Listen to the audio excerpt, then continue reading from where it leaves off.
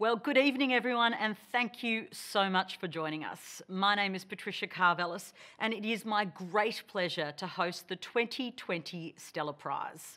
To begin, I'd like to acknowledge the traditional owners of the lands that we meet on, wherever we may be, and pay my respects to elders past, present and emerging, as well as First Australians watching this broadcast around the country and internationally. The Stella Prize is Australia's most prestigious award celebrating the writing of women and non-binary writers. Tonight is the 8th year of the Stella Prize, and it's being awarded, it's fair to say, in pretty unusual circumstances. We're finding ourselves in genuinely unprecedented times. It's difficult, it's smashing the arts community, and it's making our lives more difficult than it ever has been. So while we don't have the chance to gather in person, and of course that's disappointing for many of us, we can still gather socially. We can be physically distant but socially very present in each other's lives, talking about women and women's literature by using the hashtag 2020 Stella Prize. Thank you so much for joining us as we celebrate the vibrancy and the complexity of Australian women's writing. And thank you to the Wheeler Centre for books, writing and ideas, for having, well, mainly just me.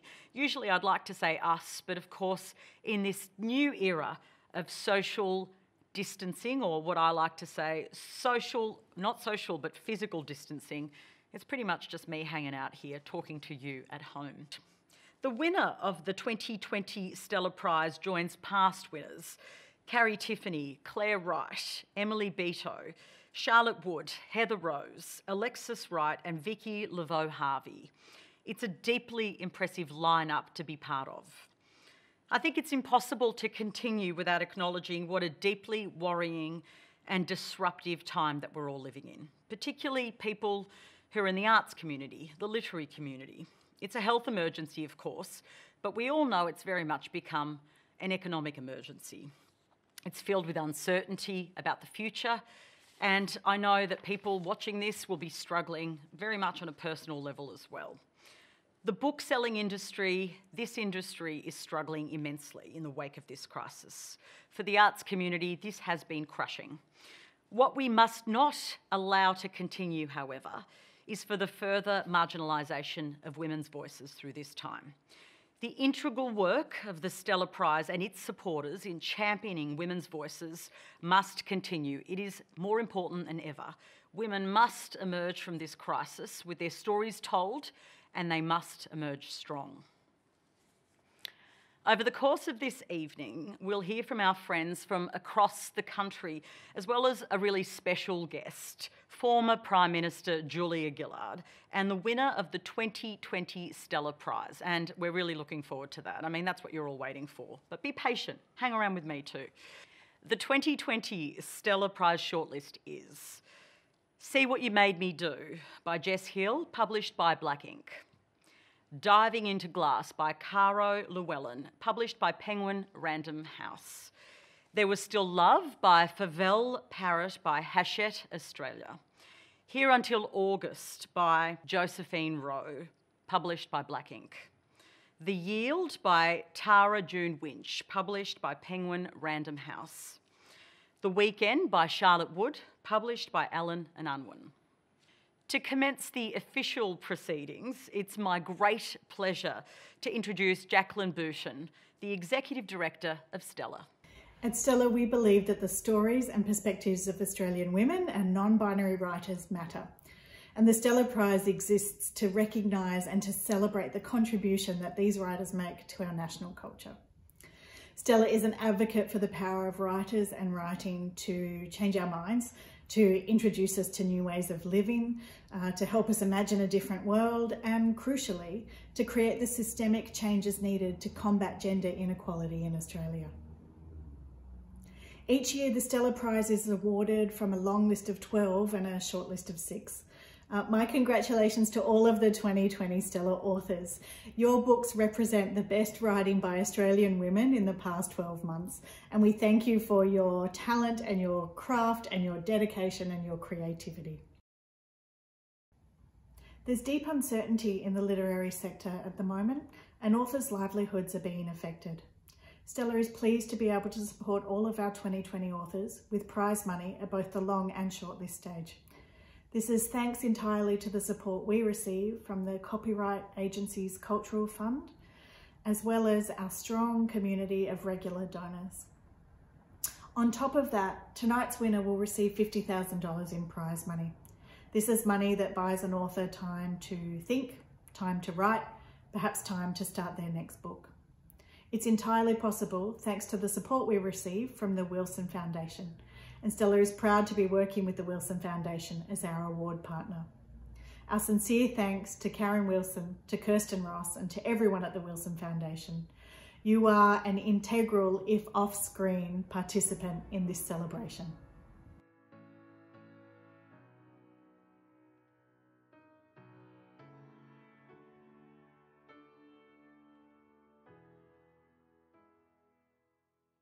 Everything that we do at Stella, the prize, the annual Stella Count, and our Stella Schools program is made possible thanks to the support of a wide range of dedicated individuals and organisations.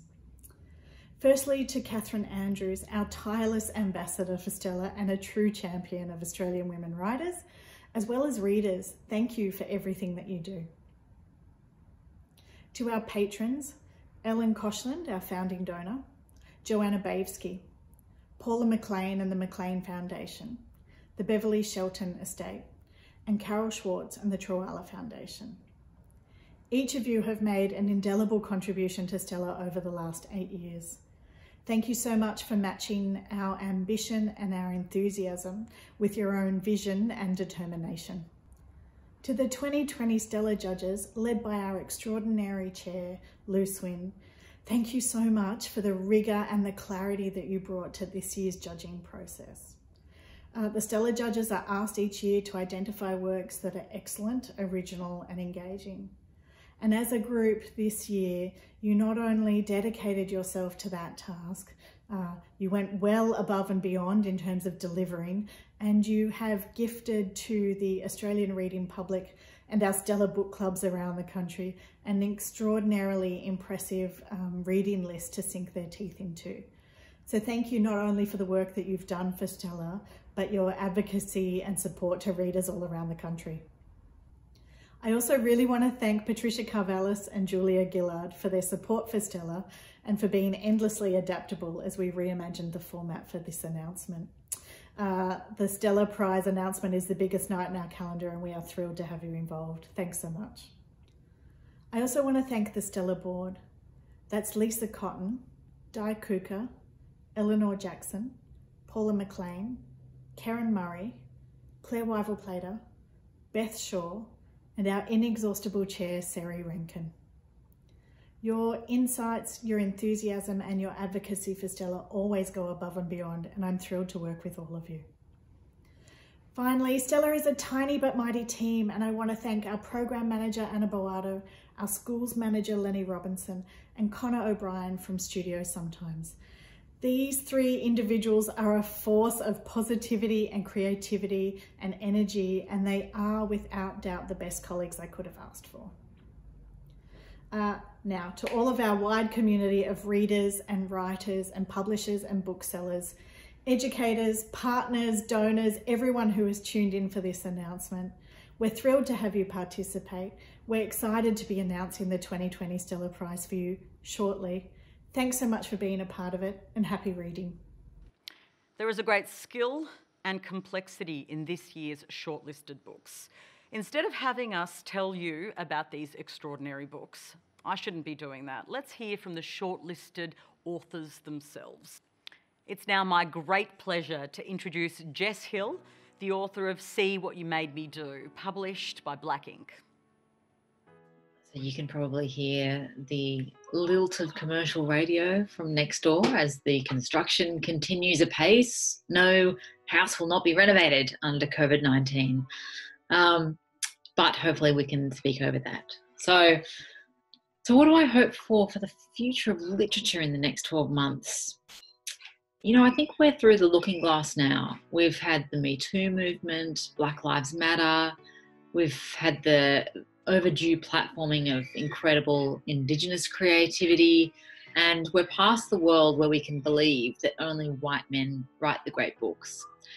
If you don't write your story with a consciousness of diversity, with a consciousness of the dark past of this country and of the forces that have been bubbling up for a long time, any writing that doesn't tell stories with an awareness of that is going to be seen as a throwback.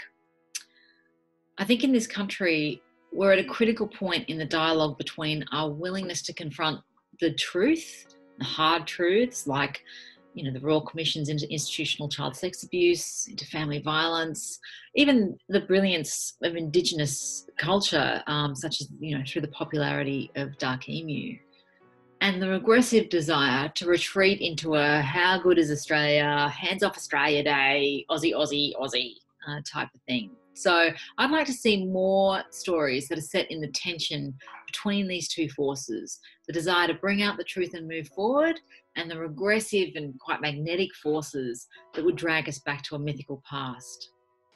I'm now excited to introduce Caro Llewellyn, the author of Diving into Glass, published by Penguin Random House. I think it's been a very hard time for publishers over the last little while, and I hope that if there can be a silver lining about what's going on at the moment, and while we're all here on video and not in person, is that people are realizing the importance of books and the great joy of reading. And for writers, I think the opportunity to dig deep and to really explore what's happened, why we're here in this terrible situation. I think writers are more important than ever to help us understand where we are as a society and where the hope lies. And I think that's the wonderful thing about books and reading and writers, is that they show us the joy in the world, even through the dark times that we're in. I am now delighted to introduce Favelle Parrish, the author of There Was Still Love, published by Hachette. I'd like to thank everyone involved with the Stella Prize. It's been such an amazing journey, being longlisted and then shortlisted, and it's such an important prize. I'm just so grateful. It means the world to me. It's probably the biggest highlight of my career. So thank you. This is my studio where I created the novel, There Was Still Love. Here is my wall of sort of Prague in the 80s. And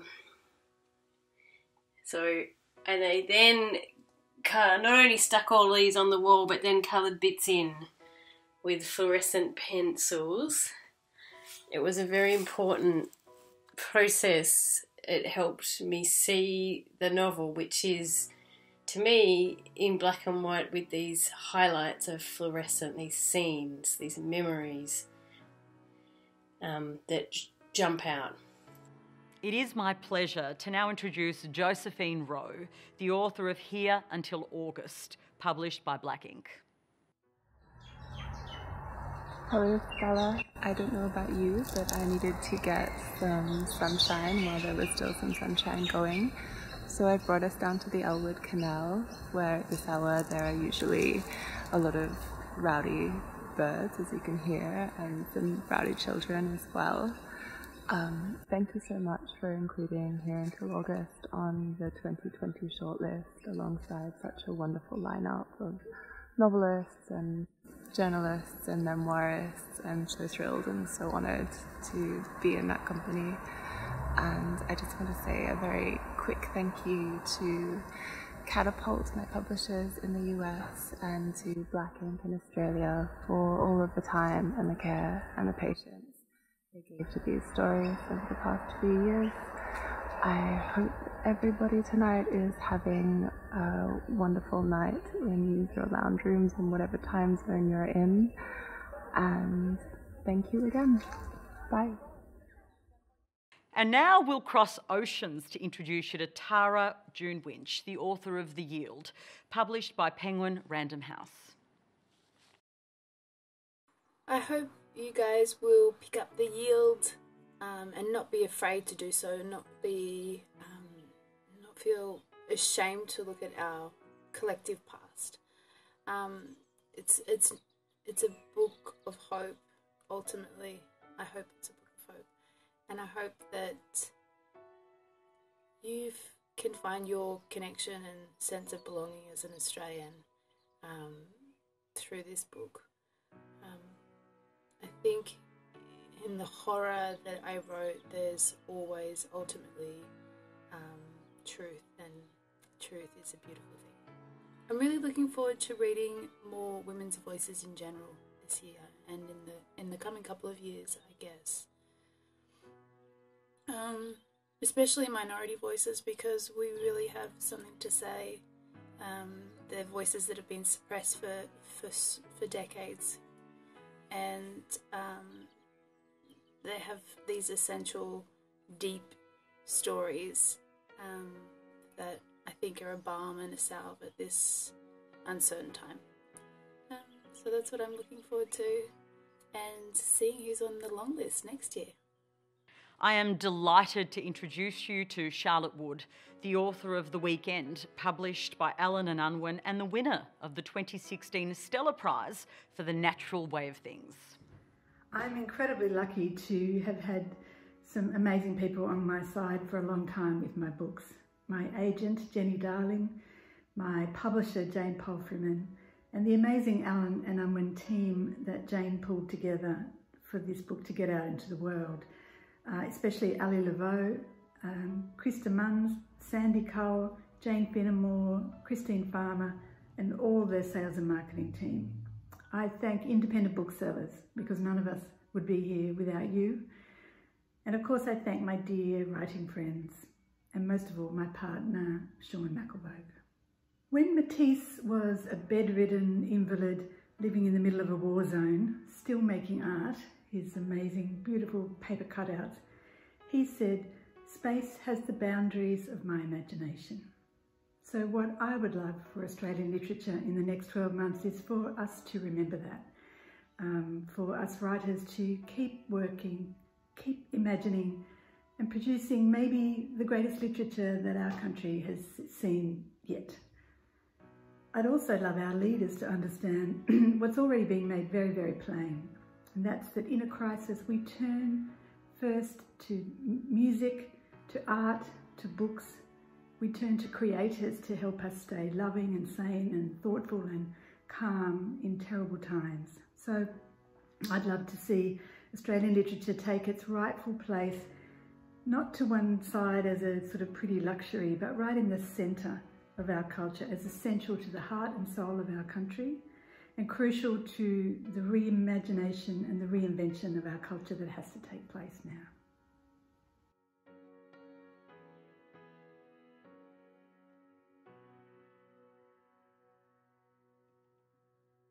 Stella's impact to date is a community and collective success. We are an ambitious organisation, and our goals are achievable thanks to the support of a range of donors and partners. So to everyone who already supports Stella, our deepest thanks. And to those of you who might be hearing about Stella for the first time tonight, if you have the capacity, I invite you to contribute to our future. There are two easy ways you could do this. One is a donation to our annual operations and programs, and the other is helping us safeguard the future. The Stella Forever Fund has been established to ensure that we are able to award the Stella Prize into perpetuity. Both donations are a lasting legacy to Stella, and we're eternally grateful for those who are on the journey with us. Full details are on our website. It is now my great pleasure to introduce Julia Gillard, former Prime Minister of Australia, and of course the only female Prime Minister our country has ever seen.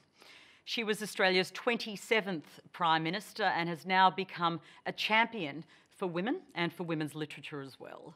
She's also become an ambassador for mental health and so many causes around the world, for women and for women's education.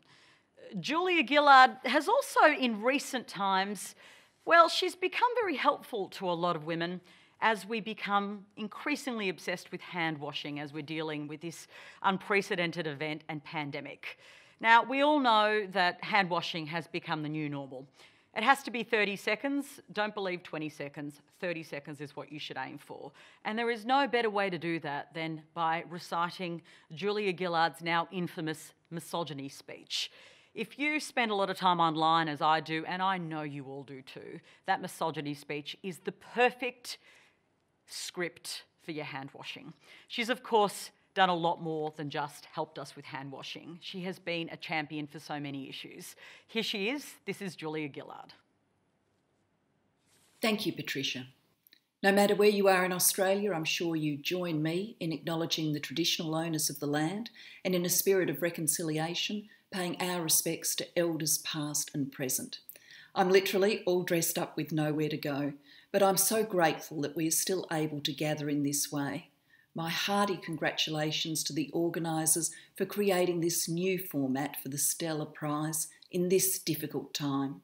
Tonight, I'm not going to go into detail about the impacts of the coronavirus. You know all of that already. But in all the negativity, I think there are a few heartening things to remember. First, this will come to an end. Second, by staying home, we are saving lives. Third, as human beings, we are all in the fight against the virus together.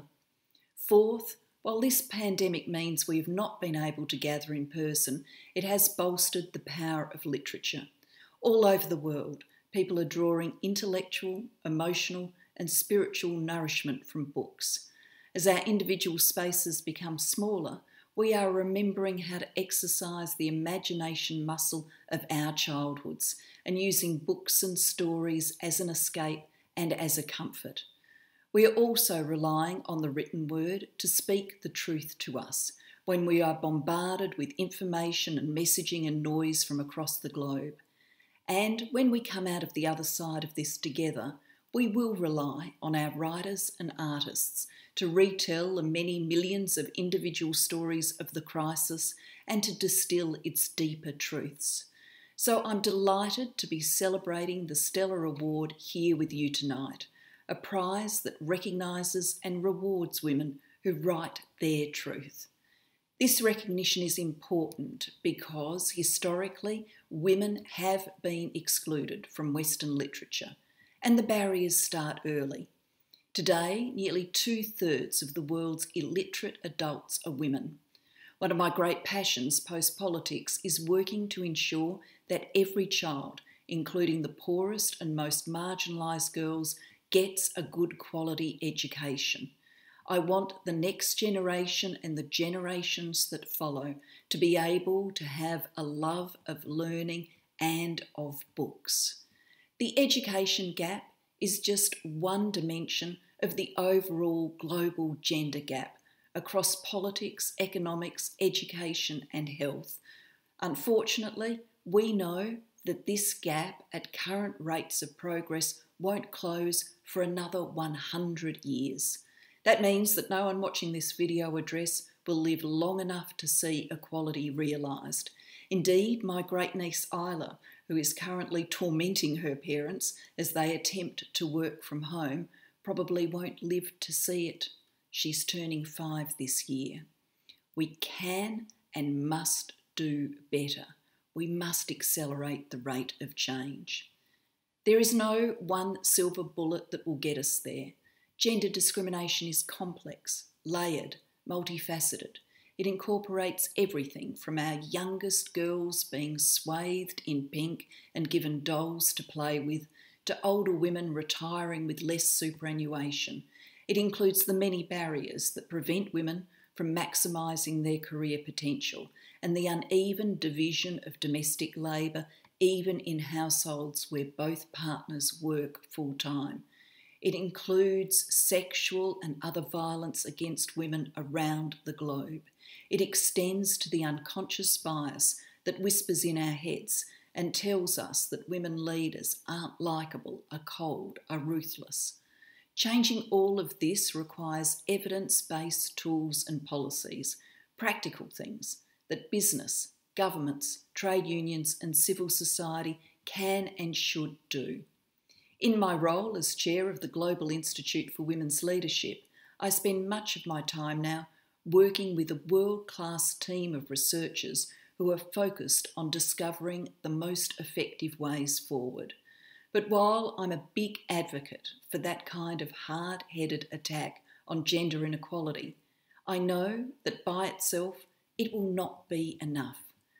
Our cultural predispositions, in all their richness and with all their historical biases, are woven into how we think, how we relate to each other, how we design our societies, and whether we have the imagination and willingness to collectively dream and then embrace a different, fairer, more decent and caring future. That's why it's vital to address gender bias in the literary world. If women's voices are disproportionately excluded from our storytelling, then we cannot weave a more inclusive and richer shared culture. In my own life, I have felt and continue to feel the immense power of women's words. When I was a much younger woman, Margaret Atwood's The Handmaid's Tale and Anne Summers' Damned Whores and God's Police helped me understand sexism and misogyny and where it might lead. It's not too much of a stretch to say that I have lived a different life than I otherwise would have because of the power of those books and so many others that have informed me, challenged me, shaped me. I want women and girls, every one of them, to also feel that power, not by having to search out the occasional publication by a woman, but through being surrounded by great books by women. And on achieving that, I'm pleased to say that while there is still work to be done, there are signs of improvement. Conducted with academics from the Australian National University and Monash University, the Stella Count evaluates the extent of gender bias within book reviewing in Australia. In 2012, an analysis of publications found that 40% of all reviews were of books written by women. In 2018, that figure was closer to 49%. 9 out of the 12 publications surveyed have now reached or exceeded parity in terms of their representation of women authors. Now that's fantastic news. This shows that accountability is important to getting results. Targets work. What we choose to count matters. The statistics gathered by the Stella Count suggest that the act of counting influences the gender balance of literary journalism in Australia, and in turn that goes on to influence which books become known, bought and read. Public recognition of books also makes a difference to what becomes known, bought and read. That brings us to the work of the Stella Prize and this gathering. My congratulations to all of these short-listed authors. I have some insight into what you go through. In fact, I spent the first part of this year in self-imposed exile, completing a manuscript for my forthcoming book, which I am co-authoring with my friend Ngozi Okonjo-Iweala. We have written what we hope is an inspirational and practical book, sharing the stories, advice and words of some of our most extraordinary women leaders from around the world. However, I'd have to say, if I knew then what I know now about how much self-isolation there would be this year, I might have given myself some more time out. As authors, you know writing is hard work, but reading is a pleasure. Let's celebrate both tonight through recognising extraordinarily talented Australian authors. I thank you. The 2020 Stella Prize is awarded to the best book by an Australian woman or non-binary writer published in 2019. From across fiction, non-fiction and of course the hybrids, the winning book is original, excellent and engaging. The unenviable decision is made by the Stella Prize judging panel, committed readers who each year read over 160 books. The Stella Prize 2020 judging panel are publisher, writer and reviewer Louise Swinn, award-winning journalist Monica Attard, senior editor and journalist Jack Lattimore, memoirist and editor Zoya Patel, and poet and educator Lenny Shilton. This year, the Stella Prize reading took us through a litany of serious topics and across a host of different places. While first-time authors wowed us, established authors brought out satisfying exhalations. Publishers, big and small, showed their excellent taste and continued their commitment to publish a vast array of voices. Whether we were looking for diversity or not, it was there smack bang in front of us. So many rich influences, so many distinct points of view, and so many ways of depicting the current landscape. The world is in crisis, but our artists are expressing themselves as powerfully and as eloquently as ever, as they courageously grapple with the wild mess of it all. Our writers continue to attempt to tell stories big and bold, as well as those small yet significant. The differences across the reading in style and content were reassuringly reflective and disruptive. Like many Australians, so many of these stories traverse continents, as we are now. The 12 books longlisted for the 2020 Stella Prize are all ambitious texts. Bold and absolutely unapologetic. This is more than just a snapshot of this time and place. It's an off-road adventure that will force you to think and to rethink. We found a lot to be hopeful about here, too. Not just at the stories being told, but at the quality of the art being produced. These voices are extraordinarily rich, and these writers are wielding language very, very powerfully. We are lucky to have them. It's now my great pleasure to introduce the chair of the judging panel and one of the original founders of the Stella Prize, Louise Swinn, who has the great privilege of announcing this year's winner. It's an enormous privilege being able to read these 160 or so books that are submitted to the Stella, and it's one we have not taken for granted. It's important in engaging with this task that we acknowledge our privilege and make the best use of it, and work wherever possible towards undoing privilege.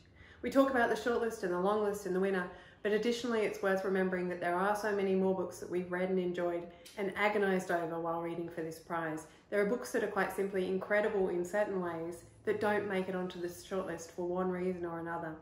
And ultimately, when we read most of the books written by women and non-binary writers in Australia from one 12-month period, what we get is an incredible education, basically a degree. The great learning curve is philosophical. There are writers who are able to explain how to hold two conflicting opinions and find a way forwards, keen to do anything but generalise, which would be so much easier and simpler, not to mention quicker. These writers are holding people accountable, the state, the country, our politicians, each other, themselves, us. We've been fortunate to read writing by people who are devoted to telling the truth. And telling the truth is hard, it's not easy, but it is crucial, and sometimes writers get it wrong, but I am grateful that they're trying. Some of the books that didn't get longlisted for this prize are from writers who will no doubt go on to see serious critical acclaim. There are books we read when choosing the prize that have left an indelible mark on me. The role of the writer gets in many ways harder. Who can justify sitting and writing while the world is, metaphorically as well as literally, on fire? The writer's salary is in steady decline. Who reads books, particularly fiction, when there's the Guilty Feminist podcast and iPhones, and while there's Fleabag and her hot priest? Every single one of the people whose books we read for this prize are trying for something big. Every single one of their publishers and agents are believing in something that's as close to magic as we are able to believe in this post-irony, post-digital, post-caring age. Reading becomes more and more of an imperative. We need to be rangy readers, read widely, wider than ever, read more to make sense of what's going on, and challenge our sense of the world and the way we view the world around us. The more we read, the more curious we become, and while it seems as though there are people with very different views to ours, if we can try better to understand each other, which might begin with broad reading, then we might have more of a chance of clearing up the mess, making peace, and as Margaret Atwood says, saving the oceans. On our 2020 Stella shortlist, we have Here Until August by Josephine Rowe. These are simply brilliant stories. We were all incredibly impressed by the quality of the sentences, the way language is used. This book was a no-brainer for our shortlist. Diving into Glass by Cara Llewellyn is that very special beast, a memoir written with such a sharp eye and ear, unflinching in its portraits, bearing all, incredibly moving, sometimes funny, always thought-provoking. The novel There Was Still Love by Fable Parrot, who just keeps getting better with each book. Such a tender story, sophisticated in structure, meticulous in its commentary on human nature, and incredibly, touchingly hopeful. Charlotte Wood's masterpiece, or mistress piece, The Weekend, is such a sharp, often painfully funny, unflinching portrait of these women who've been friends for a long time, written in such easy, skillful, delightful prose. In The Yield, Tara June Winch deals with intergenerational trauma in a cleverly constructed narrative, balancing out multiple ideas and stories in a tale that is at no point predictable and at many points deeply moving. Jess Hill in See What You Made Me Do has taken what we thought we knew about domestic abuse and shaken it up, turned it completely on its head, asked the questions that we couldn't or wouldn't address, probed places beyond where our blinkered vision wanted us to look. In doing so, she's drawn our attention to the single biggest crisis that faces contemporary Australia. But she's done so in a book that is incredibly well written, intelligently argued, forensically researched, a compelling book that must be read, and it's my considerable pleasure to announce that the winner of the 2020 Stella Prize is Jess Hill for her extraordinary work of non-fiction, See What You Made Me Do. Congratulations, Jess. Thank you, Lou. And also, everyone at home, please join me in congratulating the 2020 winner of the Stella Prize, Jess Hill. Hi, everyone. This is such a huge honour. I just wish I could be there with all of you, hugging and crying and, you know, doing all those things that you do at awards ceremonies, I think. I've actually had some time to digest the news, so I can hopefully string a sentence together coherently rather than just cry down the phone. But first, I want to thank the Gadigal people of the Eora Nation for having me on their country, and thank their elders, past and present, for preserving their magnificent culture. When I was researching this book, time and again, the most holistic and effective responses to domestic abuse came from Indigenous individuals and communities. The traditional wisdom we have in this country is key to fixing so much of what is wrong with our failing systems. My deepest respect and gratitude for the talent, fortitude and grit of the shortlisted writers, Tara June Winch for The Yield, Josephine Rowe for Here Until August, Carol Llewellyn for Diving into Glass, Charlotte Wood for The Weekend, and Favell Parrott for There Was Still Love. It feels like a weird time to be celebrating anything. You know, it was just a few weeks ago that the majority of artists in this country had their incomes evaporate virtually overnight. And because the culture warriors don't drop tools for a global pandemic, we're also reeling from the news that vital institutions like the Sydney Writers' Festival, the Australian Review of Books, which publishes 300 writers a year, and so many others have lost their federal funding. We are being kept sane by the work of artists right now, and yet still this government won't lift a finger to help them. But, you know, of everything that I learnt writing See What You Made Me Do, one of the most enduring lessons was that even in our grimmest moments, we can hold despair in one hand and hope in the other. In this time, hope for me means that while everything is cancelled, maybe some of us will start to see the world and ourselves with a greater sense of clarity. And maybe this clarity will renew our determination to fight for something better than the status quo. I think that's what makes winning the Stella Prize so sweet, aside from the obvious life-changing financial prize, that is. And that is because the Stella Prize began as a challenge to that toxic idea of normality. You know, it was normal for men to win the lion's share of literary prizes. It was normal for men to have their books reviewed more than women. And the Stella not only exposed that normal for the lie that it was, but it also put literary awards in the spotlight. And lo and behold, women started winning.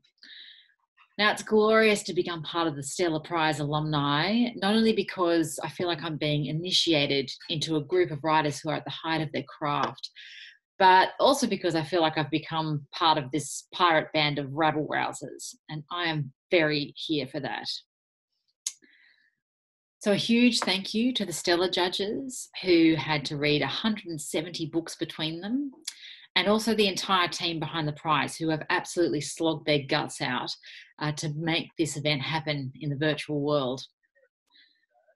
One question that I'm constantly asked is, why did you write this book? And to be honest, I'm still figuring that out for myself. But what I'm starting to realise is that writing this book was like my calling. What I do know, aside from the mysterious functions of my subconscious, is that I wrote this book because it needed to be written. I was tired of hearing victim survivors say that their friends and family couldn't understand what they'd been through, why they'd made the choices they'd made. And in the 40 years since the first shelter had opened in Australia, no one had written a book that revealed the private and public phenomenon of domestic abuse. And I felt like that had to be rectified. But even as I was signing the contract in the summer of 2016, I was resistant. I knew that writing this book would take a profound personal toll on me, and it did. If I'm to be honest, the 4 years I spent writing this book took me to a dangerous edge. I earned barely any money. We were sent to the brink financially, and this is all as we were having our first child. I lost friends. I missed weddings. There was almost no time, apart from the hours I spent with our newborn daughter, that I wasn't working. But I don't for a minute regret the time that I spent writing this book. The struggle was very real, but it was also a magnificent process. Every day I had a perception turned upside down, or I'd read something that was just stunning, or I'd talk to someone and their story would be harrowing and, impossible to imagine, but also amazing. And their resilience and their resistance would just blow me away. And my own relationship with my partner, David, was utterly transformed, eventually for the better, by what we both learned during this process. So the thing is, this is not a niche issue or a women's issue. This is one of the most important and greatest stories going on in this country right now. And we all need to understand it, because there are literally millions of us walking around who have experienced it, as adults or as children, or both. And what we also need to understand is that while all intimate relationships are vulnerable to abuse, domestic abuse is not inevitable. It is a social problem that can be solved, and it must be solved. But the first steps to solving it are believing that that is possible. And that's what I set out to prove with this book. So since I emerged from my solitary writing confinement last year, the experience of bringing this book into the world has been both exhausting and utterly transcendent. It has connected with people in ways that I never dreamed possible. Hundreds of people shared their stories with me. There have been hugs and tears in the signing lines, which are truly a thing of beauty. There are people who just hold my gaze, and we just know. There are even men who've come up to me and confessed their own abuse, and they've bought the book for themselves or for their adult children. And then there are others who approach me and they look really uneasy, and they tell me that upon hearing me speak, they've just realised that their own partners are abusive. And then there's everybody else, and people who have no history with domestic abuse, or who don't think they have. They'll say things like, I can't wait to read this. And then they'll backtrack guiltily, because you're not supposed to say something like that about a book like this. But why not? I've been obsessed by this subject for more than 5 years because it is fascinating. Why shouldn't we talk openly about the entire spectrum of intimacy, power, control, even violence? This is not just a book about men beating their wives. It is about the culture that underpins and enables that abuse. It is about love. It is about power. Part of the Australian story has been our struggle to face the difficult truths of our recent history. And to me, this is a book about what happens when there's nothing in our culture to help us process these unseen forces, and instead they erupt behind closed doors. Our future depends on telling and reading these stories, not recoiling from them. To me, this book is about all of us. That was actually my working title for this book, The Story of Us. I got an email the other day that perfectly exemplifies this. It was from a guy who had just read it with his book club. And he writes that, as a fella, I felt drawn into this dark vortex of our own cultural problems with masculinity and the patriarchy. And the book put words, shame and entitlement, for instance, to experiences that all the guys and girls in the club were able to openly discuss.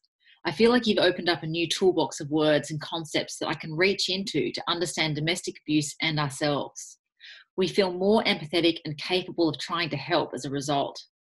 I'm glad you wrote this book. We're better people having read it. Feedback like that makes all of those lonely hours worthwhile. Now, this book couldn't have happened without a village supporting it and me. And first and foremost, my partner, David, who not only edited every word of this book, but also co-wrote the chapter on shame.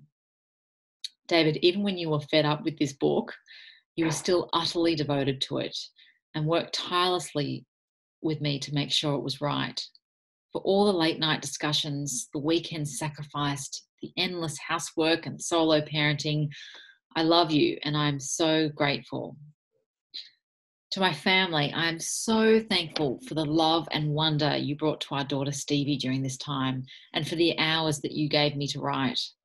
Mum, you devoted countless days and hours and I am forever indebted to you for that. Dad, you turned up like clockwork every week and Sue, you made that possible. Lorraine, for the weeks you stayed with us, you were our rock. And my brother Joel has been a one-man publicity machine for this book and a source of unrelenting enthusiasm.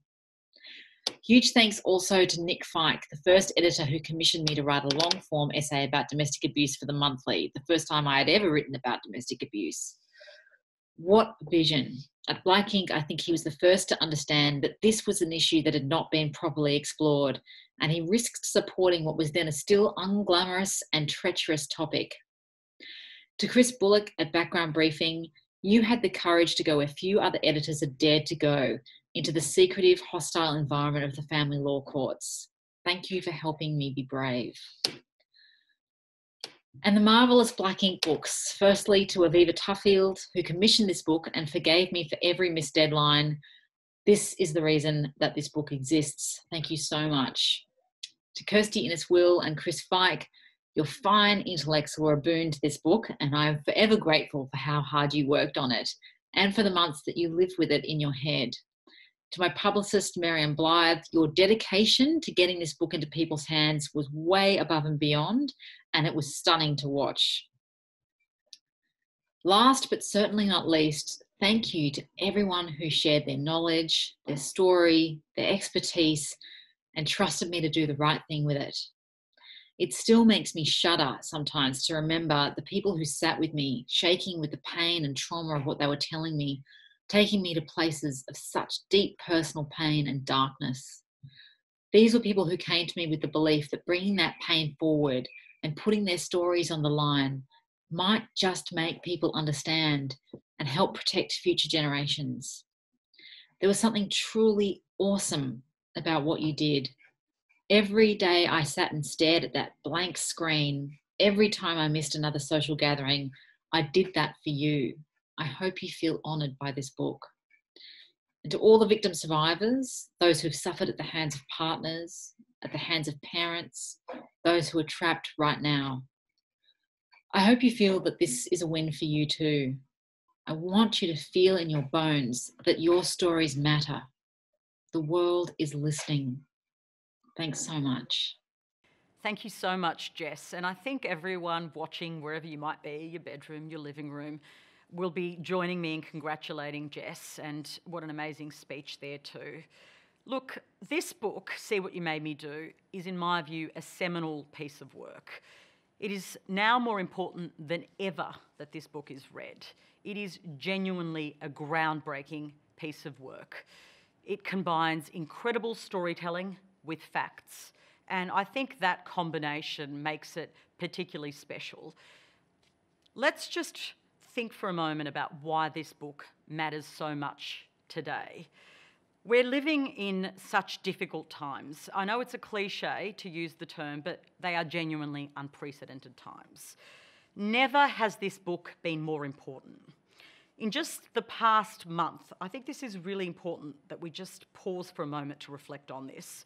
Google Australia has seen a 75% increase in the number of searches for domestic abuse help.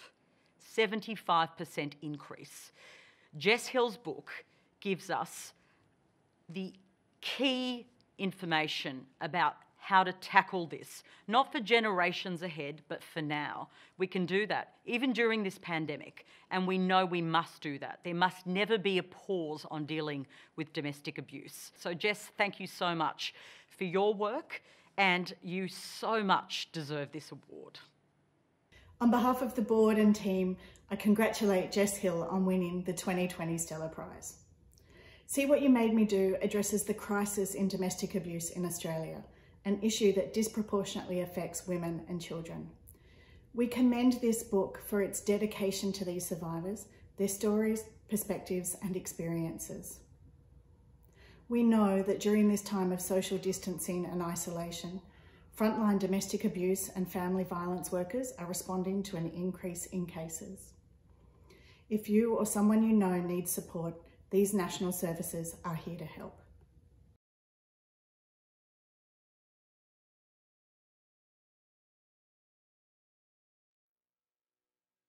To you at home, thank you so much for joining us tonight. It has been my pleasure and all of our pleasure to make our way into your lounge rooms or wherever you are watching us from. Continue the conversation online using the hashtag 2020 Stella Prize, then tune in on Monday the 20th of April for an in-depth conversation about See What You Made Me Do between Louise Swinn and Jess Hill.